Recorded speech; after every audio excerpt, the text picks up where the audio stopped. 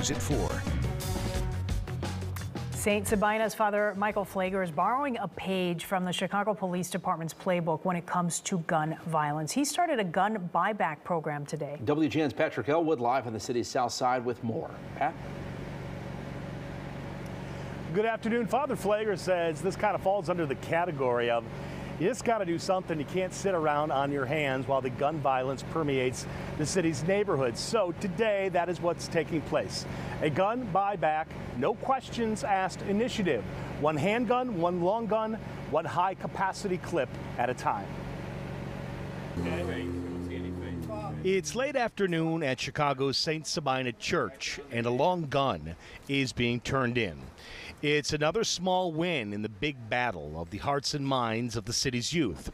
This is the No Questions Asked gun buyback initiative funded by a local businessman and led by longtime activist priest Father Michael Flager. To those that say, well, yeah, the gun turning is stupid and it's crazy. Okay, fine. Do something yourself. But everybody needs to do something. Everybody needs to try something. In what some refer to as the other pandemic, gun violence often has inundated neighborhoods, many times triggered by young people shooting other young people.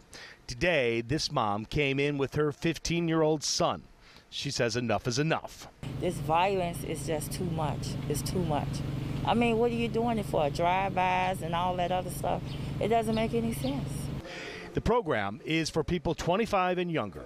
$200 for handguns, $100 for long guns, and $20 given for high-capacity clips. Again, no questions asked.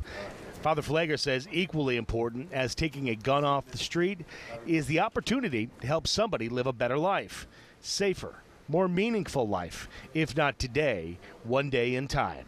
Maybe a week from now, maybe a month from now, but you know we're here to help you get a job. We're here to help you with mentoring if you need counseling.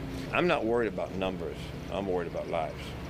So if we get 5 people all week, young people, and turn the gun, talk to our folks, and maybe want to get some help or some resources, that's 5 lives. So Father Flager just texted me a little while ago, 65 handguns, 15 rifles turned in today. They will be turned over to Chicago police, and then all those guns, all that metal will be melted down. Reporting live from outside St. Sabina at 78th Racine, Patrick Elwood, WGN News. Back to you guys in the studio. Patrick, thank you. Meantime, nurse